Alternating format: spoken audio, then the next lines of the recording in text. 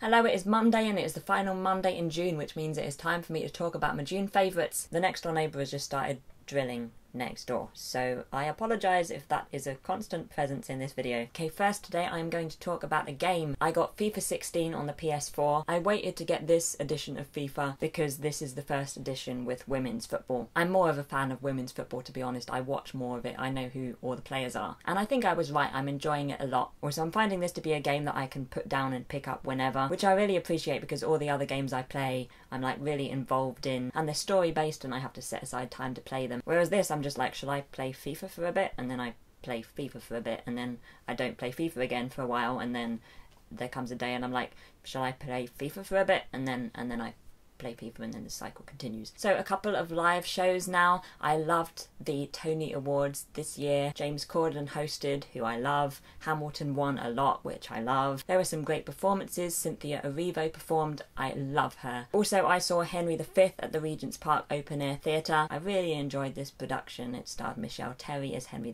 V. She was so good. There were some other gender swaps too, which I thought worked very well. Also, my favourite place this month was the Regent's Park Open Air Theatre. I'd never been there before. It's really big, it looks impressive. I was impressed with the seating as well. There was a good view from, it seemed, a lot of the seats, and it was pretty good value. I believe that the sets are normally pretty impressive. The Henry V one wasn't particularly impressive. It was kind of stripped back, but I have heard that the sets are normally pretty spectacular. Of course, the only downside is the weather. You're open to the elements, so shows can be stopped and started and sometimes stopped completely due to the weather. Also, I feel like I should mention the Warner Brothers Studio Tour, which I went back to this month. Privet Drive was open for the first time, and that was pretty fun. I mean, it was only a little bit, it was only a tiny part of the experience, but I like that you can go back multiple times and see different things. I appreciate that they do attempt to show you different things. So my next category is the clothing item category. I bought some Vans and I love them. I wanted some brighter colour shoes. Most of my shoes are black, and when I'm feeling really adventurous, brown. And I saw these on Bill, the new Doctor Who companion,